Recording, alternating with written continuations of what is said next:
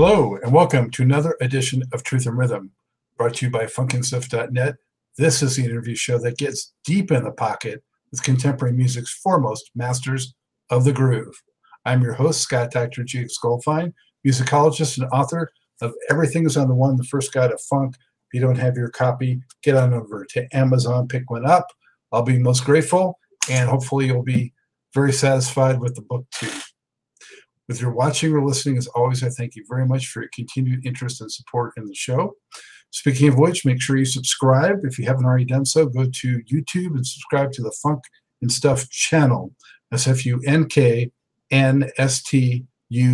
That's where Truth and Rhythm lives. If you already subscribed, tell a friend, tell a family. We need that support. This episode features a founding member of one of the undisputedly most talented, important, and beloved funk bands of the 1970s and 1980s. I'm talking about Floyd Miller of Dayton, Ohio's mighty Slave.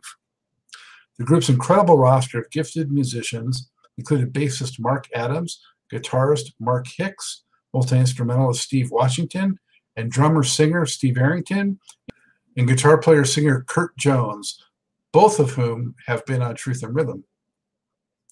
Miller contributed horns, percussion, and a whole lot more, staying with the group throughout the 1980s, even as many others departed. Slave notched several hit albums with hit songs and deep cuts that included Slide, Just a Touch of Love, Stellar Funk, Just Freak, Volcano Rupture, Watching You, Wait for Me, Stone Jam, Snapshot, Baby Sinister, and Sizzling Hot. Members who left the group went on to additional success with acts like Steve Arrington's Hall of Fame, Aurra and Deju Vu. In this in-depth interview, Miller digs into what made the group so extraordinary, what tore them apart, how several original members are looking to reunite, and tales from the studio, road, and memories, good and not so good.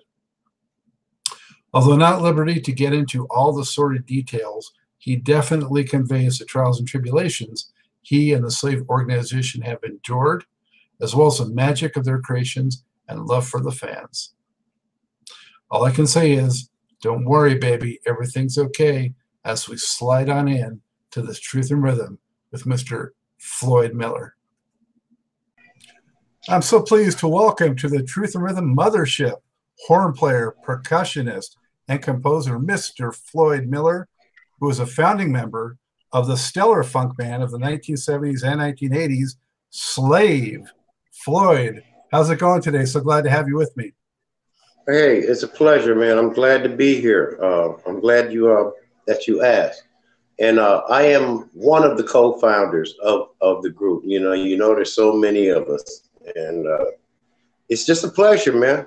I'm glad to be here. Outstanding. And where are you today? Where is Floyd Miller today? Right now I'm in Ohio. Presently, I'm in Ohio. I'm gonna go. That's as far as I'm gonna go right now. So near the. I'm in Dayton, as a matter of fact. You know where the group originated from. Okay. Very, very nice. So, you know, we talked offline, but I'm such a huge fan, Floyd, from the very beginning. When I first heard Slide as a teenager on the little transistor radio at the beach one day during the summer, it just blew my mind. And ever since then, every single record, I was first in line to get it. Sometimes having to take multiple buses to the record store, you know, down in the inner city of LA because they wouldn't get it right away where I was living. Whatever it took, I was there to get Slave. I had to get it into my system. You know, Scott, man, it's great to hear that coming from you, man, because this is the first time we've ever met. And whenever I get the chance to talk to a fan, a true fan that knows about the history, the group, you know, and the music, you know, has a real love for the music, man, it brings me great joy, man. Great joy. Great joy. Well, we'll talk more about that record in a little bit, but just, wow, that was just burned my brain when I first heard it, and I couldn't get enough. So And it still stands up. What a classic song that is. So. Yes, appreciate it. All right. Well, I want to find out more about your background. So to get rolling, Floyd, could you tell me where you're from originally and how did you first get into music? Where am I from originally? Well, I grew up in a military family. My father was in the Air Force. And we did a lot of traveling across the country. I was born in Anchorage, Alaska. But I grew up here in Dayton, Ohio, and down south in Panama City, back and forth, Panama City, Alabama, and here. Like I said, we did a lot of traveling. My father, he was in the military, you know, a career military man in the Air Force, and he was a musician also. He played saxophone and clarinet. That was his main instruments. His brothers and his sisters all played music. Music goes back in my family on my father's side, back like 3 or 4 generations that I've been told. And I'm presently the only one in the family carrying on the music tradition. But it started here in Dayton, Ohio, back in the 4th grade, you know, when I was introduced to music in grade school. And my father didn't introduce me to the music. My father and my uncles and my aunties and my grandmother, they didn't introduce me to music, although I was around it all my life. I was introduced to music to my 4th grade, by my 4th grade music teacher. And as a matter of fact, I owe everything, you know, I mean, I owe a lot to this lady right here, you know, and she's the one that sparked my interest and sparked my creativity, you know, to get into the music. You know, when I first started playing music, I wanted to play drums, but she saw past that. She saw that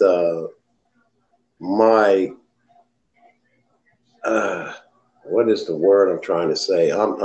My direction wasn't the drums, it was a trombone. And it was my main instrument. That was my first instrument, the trombone.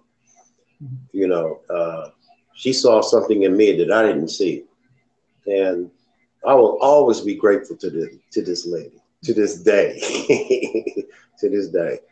But yeah, it all started here in Dayton, Ohio. I think all of us, when we were first starting out, young boys, we wanted to play drums. I know I did too. And then I ended up playing alto sax. And my son, who's 14 now, also is playing alto sax.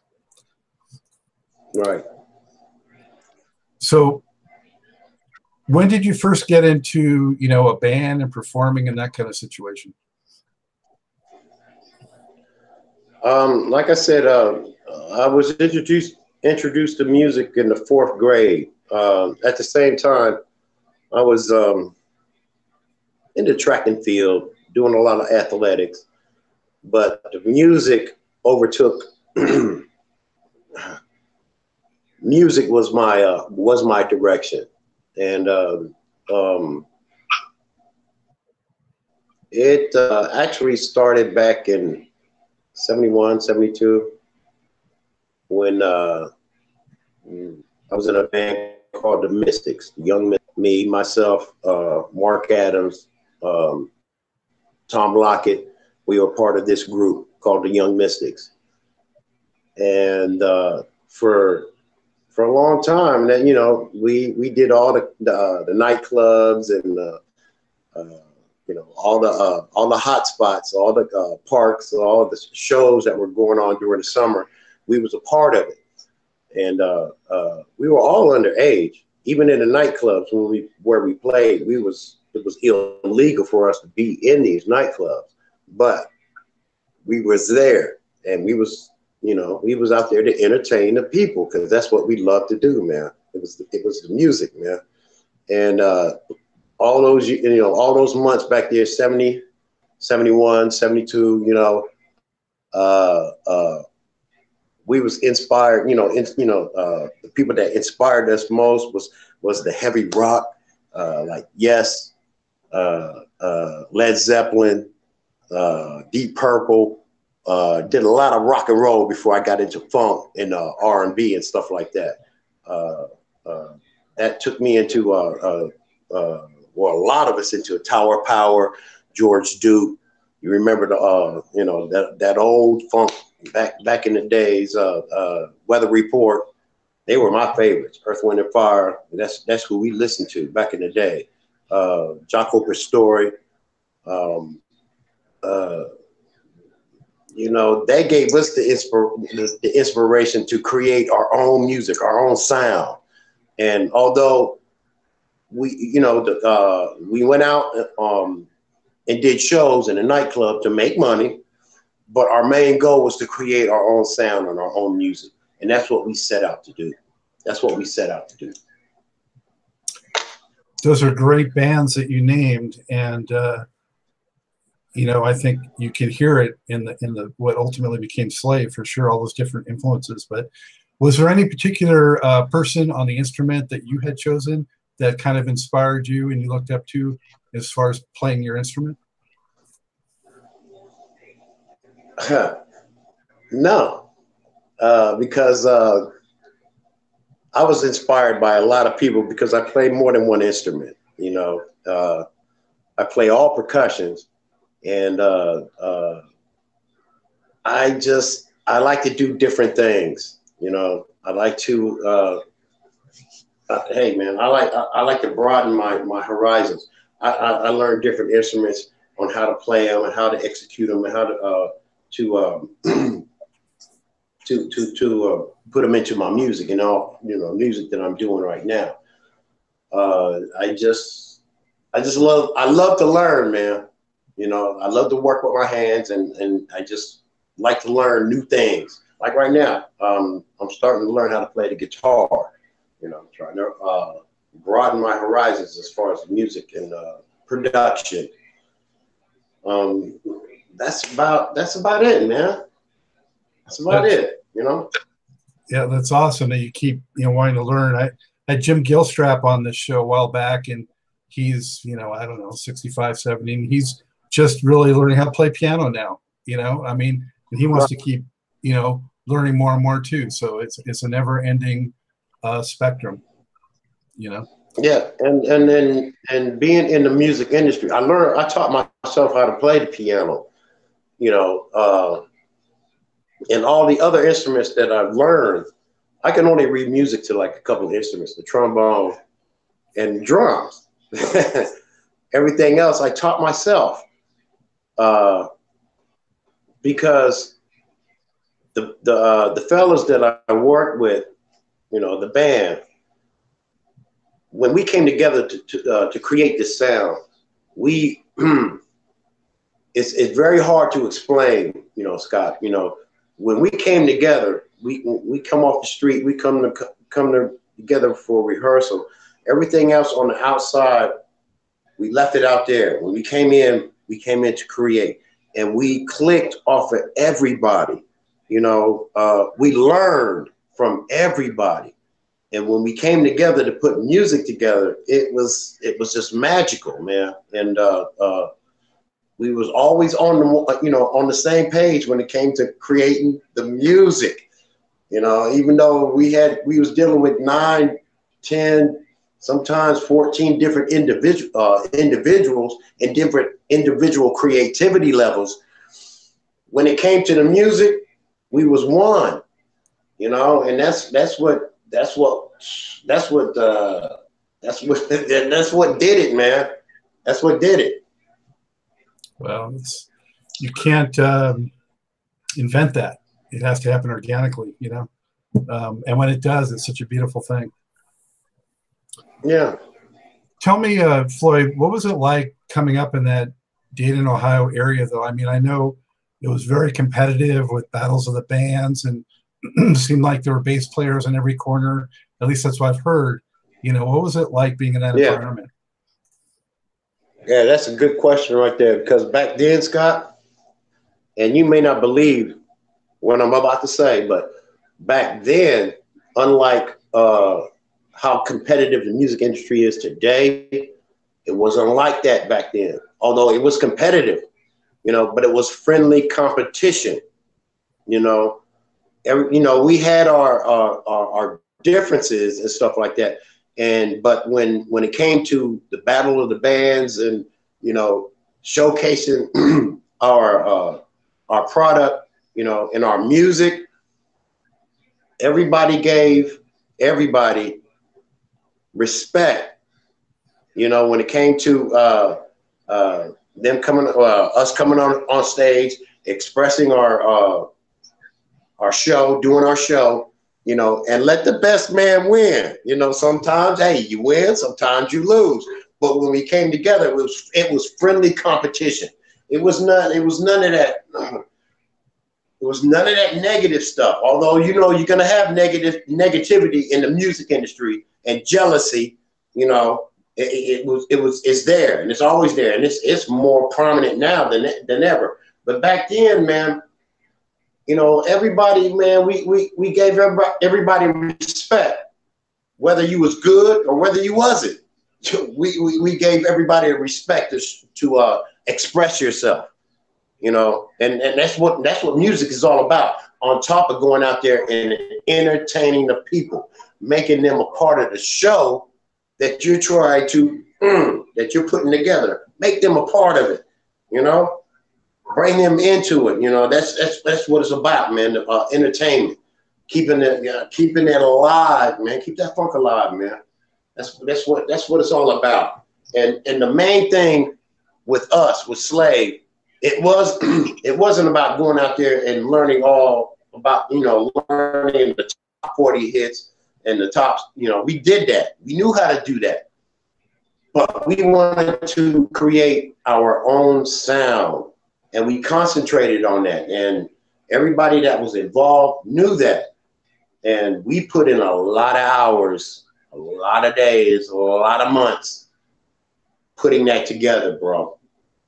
You know, I want that to be known. Everybody that was involved, every last one of them, we put in some work, bro. It took a lot of work, a lot of time, a lot of rehearsal, you know, and I'll never forget it, man. I'll never forget it. Steve Washington, Danny Webster, you know, the originals, Tim Dozier, Orion Will.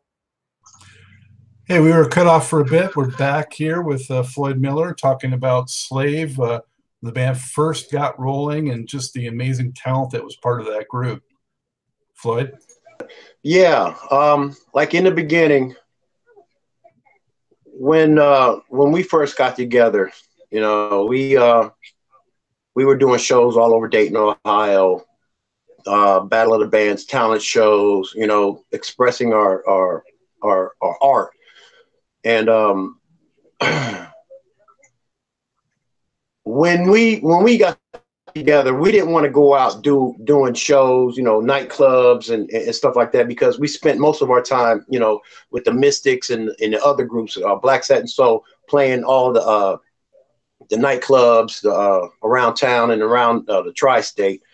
And we wanted to do something different. We wanted to create our own sound and our own path. And that's what we did. When we first got together, we stayed in the basement. You know, when everybody else was out there in the streets, you know, having fun, doing whatever they did, we stayed in the basement, and we stayed off the streets. We concentrated on our sound and our music, you know, our image. And, you know, we had 9 different individual personalities, creative flows. But when we came together, it was like we was one. You know, when we came down in the basement or the house or wherever we was at, you know, we put everything else outside, you know, and when we came to put the music together, it was all positive. It was all about the music, you know, even though we was all going through, you know, our personal struggles and stuff like that. When we came together to do the music, you know, it was one for all and all for one. And that's what, man, that's what I loved about the group, because when we came together, it didn't matter if, you know, if one person wrote a song or 3 people wrote the song. In the beginning, we all got credit, even though they didn't write the song, but everybody's contribution, it helped to build and make the sound that we know today, and what these fake groups is trying to steal. You know, we worked hard to get that sound and to and make it ours. And people who never recorded an album, never did a show, you know, to take what we built and just trash it like they're doing. It's just it's a travesty, man. And we haven't really we haven't really got into that yet, to the current day. But we'll work our way there and talk more about that. But right, Floyd, who were the can you name all those guys that were there at the very beginning? In the very beginning, it was Tim Dozier, Carter Bradley, Ray Turner, Danny Webster, Orion Wilhoit, Tom Lockett, Mark Adams, Mark Hicks, and Steve Washington.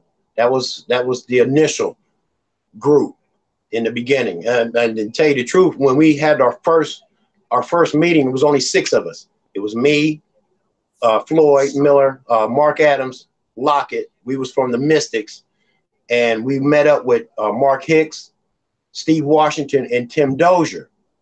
They were part of Black Satin Soul, and we decided to come together to form one group.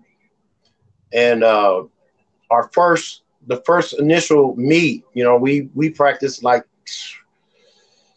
we had a good 2 weeks before everybody else started coming in. Carter Bradley, Danny Webster, Orion Wilhoit, you know, they all came after the initial 6 came together. And we decided that we was going to make this a band. And then everybody else started coming along afterwards. How did you guys get the record deal that would lead to that first album? Boy, oh boy. Leading up to that, we were all here in Dayton, Ohio. We were working on our album, our music. And when we first had got our project together, we presented it to the Ohio Players, who Steve Washington was the nephew of Pee Wee, the trumpet player for the Ohio Players. So we gave them first crack at it. They turned us down. They didn't want to do anything with us. So what we did, we left Dayton, went to New Jersey, and hooked up with our program director of a radio station in New Jersey called WNJR, Jeff Dixon. That was our first manager. It was presented to him. And when he heard and saw what we were doing, he took us in the studio. And that's where the first album came apart. We did our first album in New Jersey. Were the Ohio Players yet working with Phaso at that point, or was it after that? You're breaking up, man. I didn't hear that. I said I was wondering. Can you understand me now? Yeah. The timing wise, the Ohio Players ended up working with Phaso. Was that before or after they declined Slave? After. It was after. Huh. It was after. Yeah. So Jeff Dixon got you guys all set up, and what was it like recording that first album? What was it like? Yeah. What was it? It was unbelievable, man. It was our first time ever being in a professional recording studio. We were all young, man. Most of us were still in high school. And, you know, when we was introduced into this world, we had no idea what we was getting into, man. You know, all we wanted to do was play music, entertain the people, have a good time. And, you know, we wasn't concerned or thinking about the business like we should have been. And, you know, it was just, it was a great time, man. It was a great time. Did the record end up being, you know, everything you had hoped and wanted it to be when it finally came out? Yes, it did. You know, when we completed the album, we knew we had something. We didn't know how big it was, but everybody in the group, everybody that was involved in that project, we felt real strong about it. And when it was released, we had no idea it was going to make the impact that it did. We had no idea. It took us totally by surprise. How did you guys come up with that slide groove? Slide was created in New Jersey at Steve Washington's parents' house in their living room. We were all there in the house rehearsing. You know, we wanted to come up with we was coming up with some new tracks, and you know, man, this is a trip because I don't think we've ever even said, you know, how Slide was created, but Slide was created from a bottle of 151 rum. Everybody took a shot, and then we all commenced to started rehearsing, you know, practicing, you know, coming up with this line. Mark came up with the bass line, Tim Dozier with the drums, me with the horns, and me and Danny Webster with the vocals. And Slide was created in Steve Washington's parents' living room. The whole thing, basically? Well, actually, Slide was created in that at that house. Everything else was done at our rehearsal hall. All the music on that album was done at our rehearsal hall. But our first initial, it was done at 208 North Maple in New Jersey, East Orange, New Jersey. That's where Slide was created. Wow. How did you come up with like the bicycle horn, and you know, who came up with that idea? Well, the bicycle horn, yeah, all the extra stuff that came with it, it was just, we were all just, I can't explain it. It just came together, man. Me and Steve Washington on the percussion, we wanted to take the song to a different level, you know, and introduce different instruments. Man, I just can't explain that, Scott. It's just something that just came together, man. It just came together, you know. Well, it came together. It came together. When we first started talking in this interview, I talked about how when I first heard that track, it just blew me away. And I had Steve Arrington on this show. I don't know if you've caught that interview, but he talked about, I think, I don't know if it was Steve Washington or one of the guys played him that song over the phone or something like that, I think he said. And he was just floored when he first heard it too, he said. And it's like nothing else anyone had really ever heard at that point. Right. That's when we knew that all the work that we was doing in the basement, you know, all that practice, it paid off. When we came up with those tracks, we knew we was on the right track, man. We just took it from there, man. You know, we just clicked off of each other. When we come together to rehearse, like I said, man, we put everything else on the outside, keep it on the outside. When we come in to rehearse, we come in to create. And it was just magical. It was just magical, man. I can't explain it any more than that. It was a magical thing. Well, even though the Ohio Players took a pass, their influence was still pretty heavy on that record. I mean, Screw Your Wig On Tight definitely had some of that Ohio Players flavor. Yes. I mean, as a matter of fact, when we was on putting together the music, we did a lot of Ohio Players songs in our show. Ohio Players, Earth, Wind and Fire, Mandrill. They were our, we used them as our theme song. Mandrill, Tower Power. We played all those high powered, aggressive songs. You know, we loved that funk. And that's what drove us, man. That's what drove us. So you guys were still just kids, and all of a sudden, you know, your song was on the radio every hour, and money was rolling in, but you were naive to all that part of it, unfortunately. But how did your life change, if at all, you know, once that became successful? Man, it changed our life tremendously, man. We was, you know, we were in school, you know, just going by our daily lives, and then all of a sudden we're thrusted into the entertainment world, you know, full force, you know.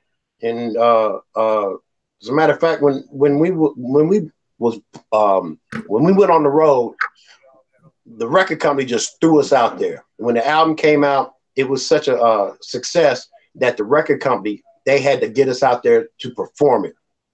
And it was all overwhelming, man. It all came real fast, kind of too fast. And you know, it was a wild ride, Scott, man. That's all I can say. It was a wild ride. Who were some of the groups that you went out with to first tour with? When we first went out, we went on tour with Average White Band, Wild Cherry, Kool and the Gang, Commodores, Cameo, you know, Mass Production, you know, Al Hudson and One Way, Bar Caves. We played with everybody. I mean, everybody.